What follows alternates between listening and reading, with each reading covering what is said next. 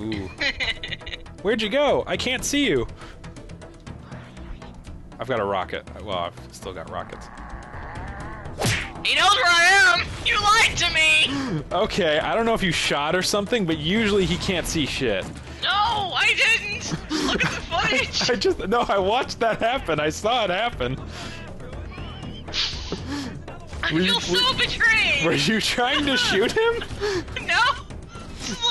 I was like, honestly though, I mean, AI in this game do have like a fourth sense essentially. Oh, sixth sense, whatever you want to call it. Like, obviously, if spoil sport. I'm sorry, what? Kill 100 jackals, okay.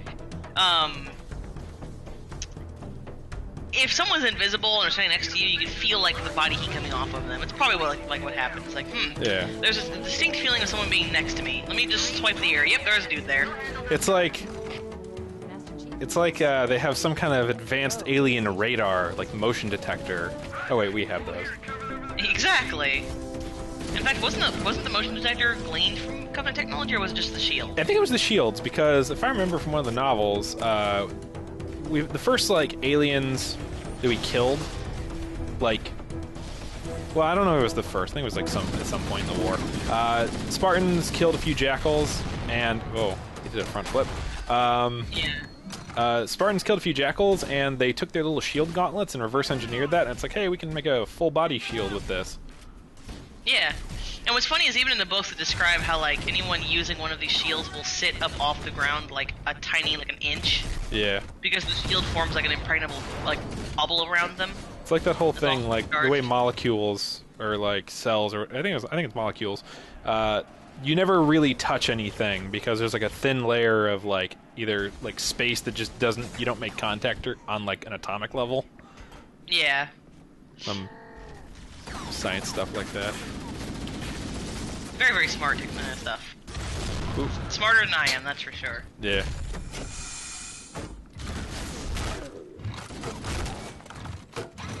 Ow. Yeah, part of that might have been me, sorry. Yeah, it's okay. I'm wearing armor.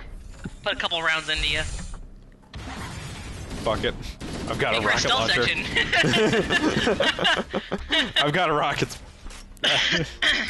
I've got rockets. I can handle myself. Oh yeah, I'm not sick anymore, by the way, in case you didn't notice. I have only 2 rockets left. We gotta go back. There was rockets on the ground like 4 minutes ago. Dude, that was me when I was a kid. I was like, oh, I need this to beat this game because I'm terrible at it and can't win without a fucking power weapon. Oh my god, no, that's video game logic in general. It's just like, I've got this super ability, but there could be a really big boss over here, and I'd rather save it for that instead of using it to wipe out the 50 things that are eating me alive. Yeah. Now, so last night, like I said, I mentioned, did some Crimson Doubles with April, and our very first match, we were paired against a couple of people who I don't think they were in voice chats. First of all, they're at disadvantage because of that, which is honestly, again, I think Bungie should have separated freelance and partner playlists. Mm-hmm. Because pairing a couple, like 2 randos against a group who are in chat together, that is incredibly like just unbalanced. Yeah. Because I mean, it was obvious these guys had no communication. They had no means of. Oh, they do if they opt in for like fire team chat, but yeah. They were at a huge disadvantage. And so it's 2 people, and one of them was a warlock, and he kept dropping his rift, and he was just like camping in it basically, and thinking that it could save him. The other one was a titan, and he was popping up his big old rally barricade, the tall one or whatever. And the problem is, those don't block grenades that are behind you, and so I was just standing next to April because we were using the reunited buff, and I was just lobbing trip mines. Yeah. Yes, I'm back on my shit. I'm back on my trip mine nonsense. Back in town. Yeah, basically. And so.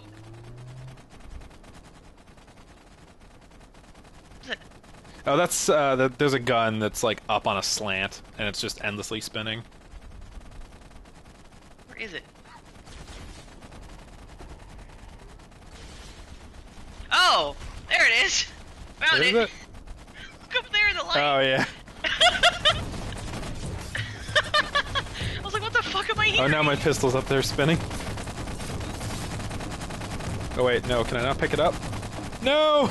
You played yourself! There you go, you got it. No, I thought you did. I saw something bounce. Did it fall? Something like bounce out and like fly out of frame. Like, oh, here it is. Replay that shit. Yeah, I was right. I saw it. Yeah, just slow-mo replay that shit. Just like probably like 4 frames of it just flying off screen. Woo! Look at me go. But I feel really bad because I was just being like really douchey last night. Yeah. My first kill of the match was a double kill because I grenaded both of them, and they just stood in it and took it, and I feel bad for them. I know people are. Oh, go on. Go ahead, I'm on a grenade. Nope, that's not a plasma. You were saying? I was just saying, people on Reddit are complaining that the fact that Invis Hunters from Night Stalker takes away aim assist. Like, you can clearly see them, but because the game says, hey, they're invisible, I'm going to take away your aim assist, that people are just spamming invisibility constantly, and yeah, a lot of people are complaining. I actually hadn't run into that. I've run into more people who are just spamming Shinobu's Vow and skip grenades. Like, that's a huge issue, because, like, when you have that buff, your grenade recharges very quickly, especially if you're, like, pure arc spec. Hey, stealth mission. Oh, never mind, they saw me. Anyways, it's like, they just kept camping in their rift, and I felt really bad for them because my second kill of the game was another double kill. Because the number one rule in Crimson Doubles is hold center, get heavy. Yeah. Like, if you can hold the heavy spawn, you're pretty much almost a guarantee to win that round, unless you're really bad with like whatever heavy you have chosen. You lose. And so April and I, like, we'd rush mid, and we'd try to hold them off long enough for heavy to spawn. And these guys just didn't even push. They just tried camping in the corner and, like, trying to rely on their rift and barrier to, like, you know, sneak out and get a shot every now and then. And it just did not work for them, naturally. Because I destroyed them. I feel really bad. And every time I did a little selfie emote, and I was like, I'm just an asshole.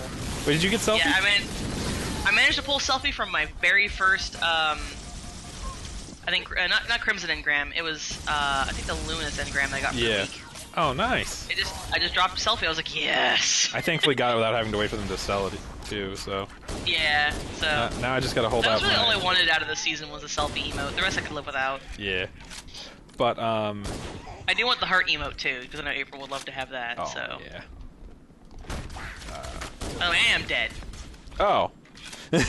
Yeah, I killed over, I tripped over like a rock and died. Hurt black. Hurt black. See, there I am next to you. Turn around. To your left. Yeah, I see. There I am. Great view of that. I want to point out to people, I am not the kind of person who teabags in online games, ever. Even if somebody teabags me, I will never teabag back. I teabag my friends. Teabag trolls. This is about the only time I will do it, and I normally forget it is even a thing when doing co-op. No, I will never forget. You know, I sound really bad now saying this, because I also have forgotten his name. But I want to say his name was like El Chico or something like that. El Chapo? Basically, El Chapo, thank you, El Chapo. I remember this story coming up in something, but I don't think I was there for it. I might have told it before, but I'll tell it again because it's just that funny. And so we were doing some mayhem. Oh no! As a group, just digging around. Yeah, we get that. Bunker. But Spanker. was doing some Spanker, so that's right about that. Doing some mayhem in Destiny 1, dicking around, killing time. And there's just this little, just maggot of a warlock, and I use that phrase specifically because he's just being really belligerent and like teabagging every few seconds. He would get like a lucky grenade kill, and he would just like dance and teabag anyone he killed, and just really bad sportsmanship. And so eventually, I just kept like owning him repeatedly. I just kept like trip mining him and golden gunning him, and I killed him probably 8 times in a row before he could kill me. He killed me again, teabagged me, and then my teammate El Chapo saw him bag me. So thank you. I was struggling to hit that grunt. My teammates, all my teammates and I, like April was there, and I think Angel was there. I don't remember. Everyone made it a point to specifically teabag this kid. And And then his own team saw him bagging us, and they started bagging him too when he died. It was just this poor warlock, just 11 people just rubbing their nuts on his face. Oh, jeez. It was hysterical. I was crying from laughter. I've never seen anything like it before in my life. Oh my god. That's almost as good as like when somebody like specifically goes out of their way to teabag and it gets them killed like 3 times in a row. Oh yeah. Oh yeah. That was this kid. Like he would teabag and he'd be like, oh yeah, I gotta kill, and he'd bag, and then we'd all just like take turns just humiliating this poor person. Was teabagging a thing in video games like majorly before Halo came along? Because I always heard that like Halo was where it started, or where it became popular. I think historically speaking, Halo is. It's not the first, but it's one of the first big multiplayer games that really hit it off. Mm-hmm. I think prior to that, it was really like there were LAN parties, but teabagging I don't think was really a thing then. It might have been done occasionally. On the other side. But I think bagging, like as we know it today, I think did start in Halo. Oh shit! And 2 for 2, baby. Oh, my rockets might be on the other side of the Halo ring right now. Oh, you went to the moon? Yeah, I died, and then like there was like a huge explosion. I think all the grenades I was carrying went off.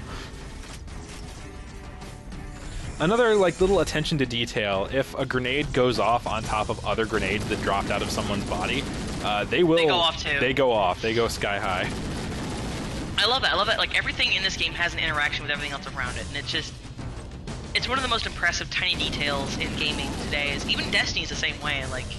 Oh no. Little interactions. I almost fell off the bridge. Yeah, those guys should almost be dead, but I stuck on both, but they obviously got along the face. Oh, hunters can survive sticks. Well, at least I know. Initially. Oh no, invisibly. That actually reminded me, I was watching Team 4 Star's D&D podcast stream, whatever you want to call it, at the table, and they're at the boss for this like little mini arc they're on. And their bard hits him with something that kind of stupefies him for about a minute. And so while this boss is stupefied, and this is like the big boss of the arc, and they put a bunch of explosive bolts for like crossbows, like all around him on his robes, on his pockets, and dump like lantern oil all over his clothes while he's stupefied. Thankfully they didn't roll to wake him up from it, and they were careful enough. And then as soon as he's out of his stupor, they shoot him with like an actual like explosive bolt from a crossbow, and they kill the boss that probably had, I think, over 100 HP in one attack. Yeah, that sounds about right. I mean, it's not how the encounter should have gone, and it's probably not accurate to how the rules play in D&D. But yeah. Like, in my opinion, if something is asleep and you cut its fucking artery, like its throat, it's gonna die. Like, it's gonna bleed out. So, I mean, that's why, like, when Keith did a cold shot on the sleeping, Bugbear, was it? It was a bugbear, yeah. I gave it to her, because, like, I don't want the game to get bogged down in mechanics. I want realism to also factor in some cases. Mm-hmm. You know, realism where it counts, but Cat not is our so dungeon much so master. that it doesn't make it fun. Yeah. Yeah. Because I mean, in GTA 5, you can maneuver your car midair, which is physically impossible in real life. but then at the same time, it's like the type of tires you have, how much your car weighs, factors into like how it controls on the road, whether it's heavy and stays low, or whether it's light and flips over constantly. You know, a big rule in gameplay is enough realism to be believable, but not so much so that it makes the game no longer fun. Yeah, I think somebody from Bungie in one of their videos from back in Halo days once said there's a fine line between realism and fun. Yeah, and I think I wanted to follow that as well with our campaign. Help. We got rocket ammo here for you. Oh, that'd be great if I had rockets. There's a rocket launcher over here as well. Right. Because there are hunters.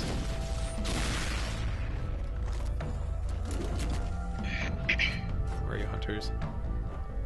The dog is freaking out. Oh. Hold on. Oh, you got him. I have no assault rifle ammo, by the way. Oh, wait. Pistol.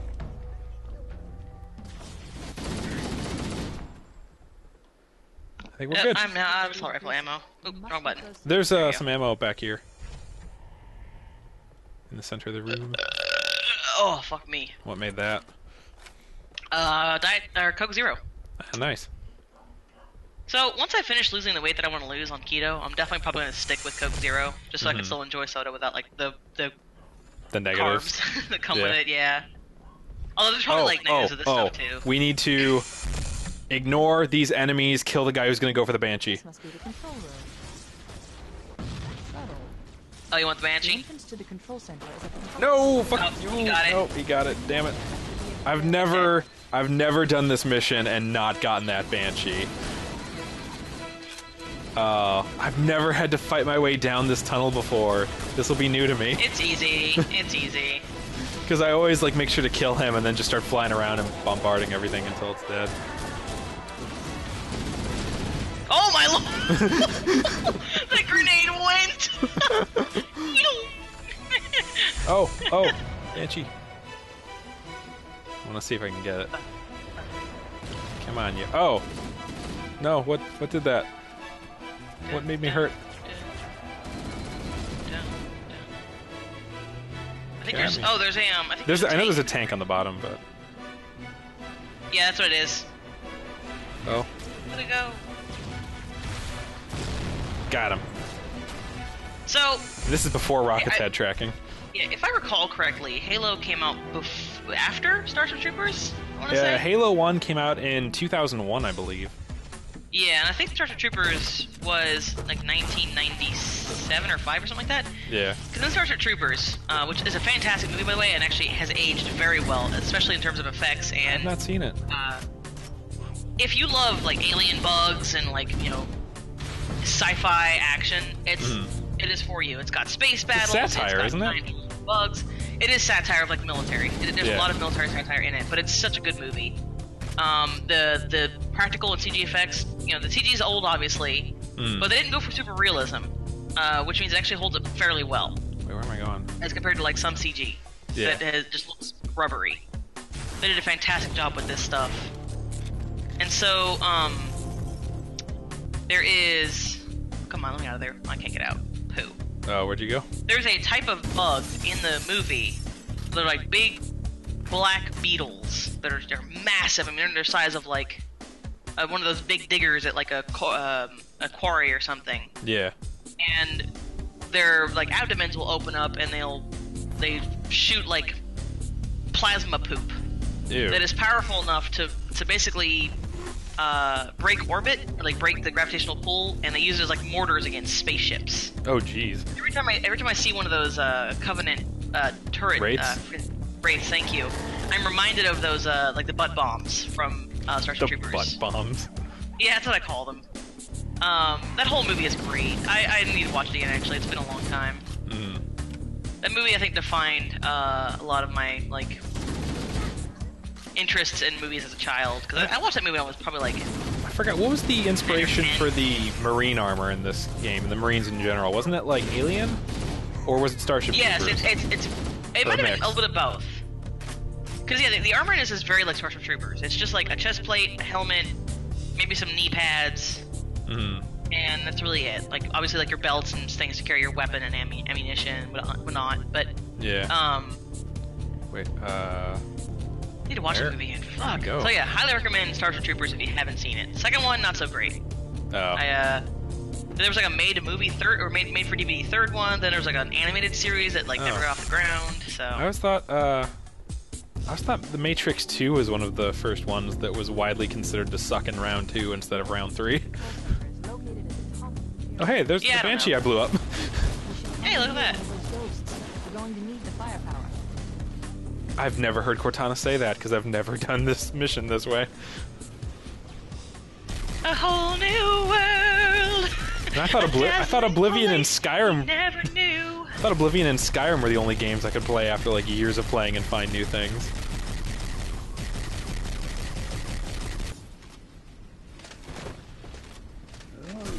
Oh, arriba, andale. Oh, there's a hidden little terminal thing in here that'll kick you out of the game for a brief second for an achievement. And down in the bottom of this like spire that's digging into the ground. Oh, hey, I did it. Oh, Hunter. Where even are you? Down fighting a hunter. Dude, my footage of there was actually me just circling this hunter and avoiding his attacks for like a minute straight. It was kind of impressive, actually, if I'm being honest. Come on back down here to ground level. Oh, look at ghosts. Yeah, I killed this hunter. There's another one on the other side of the lonesome. fin. Nice. We get, also, all I have is a pile of I think you'll fall to your death if you go from over here, so we have to go over to this side. And you have to be in new graphics. Let's see what this place looks like in new graphics compared to old. Oh, and there's a bunch of rockets down here, by the way. More detail, yeah. And elite. Oh wow, yeah. There's like extra space in classic mode, so that means the hitbox is weird. Oh hey, sniper. I'll take that. You can have the rocket launcher. Yep. So turn on new graphics, and it's right here. Ah. Hello, thing I'm not going to touch because fuck you. Well, it's an achievement. Alright. I don't care. I don't want to close the game. Do you want to grab this rocket launcher ammo, or are you not going to grab it? I already picked it up. I've got 8 rockets. I'm at max. Oh, you're full? Okay. Yeah. So we should hopefully be able to finish this mission before recording ends. Yeah. And if not, it'll just be my footage for the rest. Yeah. For those curious, my capture card bit the dust a little while back. Just wouldn't give me signal anymore. So we're using Xbox's built-in capture mode straight to external storage device, so we can only record. It's actually really handy if you want to record, and like I'm sure there's ways to record Discord, which is the chat program we're using to talk to each other, because Skype is kind of poop. Kinda. It's always been poop. Well, there's definitely ways to record Skype, but I'm using Elgato Game Capture, which can record the audio of me and then everybody else as a separate track. And thankfully for everyone else, they just need to sync like Achievement Hunter style, or however, where they say 1, 2, 3 as they're flipping through menu options, and I can use that to sync up their footage to their audio that I'm recording, and they can just record from their Xbox. And now that I have this little thumbstick that Chris sent me, because I'm a broke-ass motherfucker, couldn't afford it myself, we can actually record my footage now, so it's not just Chris's footage the whole time. Yeah. So in case something really cool happens, we both can show it. Yeah. Or like when you flipped your tank 3 times in this mission, and I got to see it from a good angle. Exactly. So hopefully our recordings will get better as a result. Yeah. We'll see more angles and actually like not have to have us just cut to like a random Xbox DVR clip that's like 720p and looks like poop. Yeah, we need to get on Angel because he recorded in our previous video, which was well, at the time of this recording there might be an animation coming out next week rather than this thing, but he recorded Wrath of the Machine in 720p. I guess he didn't realize he needed to be on 1080, at least what he wanted to be. Well, it's a shame. Also, ow! I'm sorry. Domestic abuse! Domestic abuse! No, I do love that Bungie actually kind of incorporated the shield overcharge as with the Phalanx's Destiny 2, because if you punch or shoot the center of their shields while it's deployed, or even while it's just in their hand, it'll feed back into them and cause them to stagger, which is really handy. Whereas, especially in the raid. Whereas in Destiny 1, you just had to hope they would, you have to like, chip away at their knuckles. Little fingers, yeah. Oh, I'm sorry. I didn't even know if it worked, I just apologized immediately in case it went bad. Oh, oh, oh, big guy, big guy. Oh, come on. Around the rest. That was pretty funny. La la la la la. It goes around the world. I'm probably gonna throw in that stock Benny Hill type music I've got for just such occasions. Is there? Yeah. I don't know if there's little nuggets up here, little ammo bits. I know there is when you come through here in reverse. Yeah. Oh yeah, there's nothing up here. I'm gonna switch up here to open the door. Or that's down there, I'm dumb. Oh, okay, I'm not a guardian. Yeah, you jumped down. Spartans have weak ankles. Jesus! That takes so much damage. Yeah, there's fall damage. We didn't get rid of fall damage until Halo 3, I think. Oh, I'm a shit landed over here, okay. Yeah, let's open that up.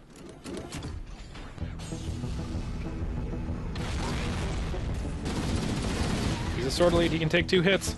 Okay, he's dead. Yeah. He, when he exploded, one of the grunt packs went off next to him. Grunt packs don't do that in this game. Or something else. I think one of the grenades exploded. Oh, sorry, Chris. Sorry. Oh, whew. I tried to ADS and realized, oh right, that's not a thing I can do in this game. Well, you can with the sniper. Not with that button. Yeah, no, just not with that button. I used, I have, I don't remember if there's another wave of enemies. I have my controller configured so that my paddles control, like, ADSing and stuff. Mm-hmm. Or, like, I have different controls. I have a weird control scheme. Yeah. That way, like, I don't have to move my thumb much to do other things, basically. Mm-hmm. The only thing I have to move my thumb for is for rezzing, and that's about it. Yeah. Well, this is the end of the mission, so I guess, I don't know how much of the cutscene we're going to leave in, but the weeks after this episode comes out should just be the next mission, so fingers crossed. Yeah, it's been fun, so yeah. Join us next time for some more Halo Combat Evolved while I watch this. Dude, I do love the cutscenes in this game. I love just, like, the depth and the size and the scope. And I do love the concept of the control center. I don't remember if that's a legitimate reflection or if they just have like another player model just mirroring on the bottom of it.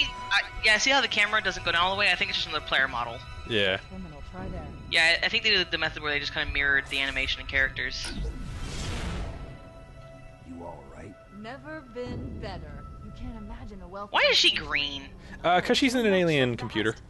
Glorious. Also, her look has changed so much. She looks Asian as shit in this game. What are you talking about? So she was supposed to be British. The sassy hip sway, I love it. What are you? She was originally going to be British. Barbarian, it's something else. Something much more important. Yeah, but like hot British ladies are such a trope in sci-fi. Oh yeah, I think that's why they ended up settling for the American accent, but the script didn't change, so there's a few British words in there. I can see that. Oh, I hear the flood theme. Yep. Oh, we get to the spooky parts of the game after this. Yeah. Back when textures were no bigger than like 256 by 256. Yeah. I don't think anyone's eyes animate in this thing. It's just they all just go straight forward and their jaws just go up and down. Yeah, they probably didn't have enough resources to actually have separate eyeball objects. 'Cause eyeballs are one of the highest poly things on a face typically. Because they have to be round, because when they're round it shows up and I think up until, even through some Xbox 360 games, they were just Alright, 12 polygons. That's a cutscene mission. Sorry we talked over it. See you guys next time. Alright, bye!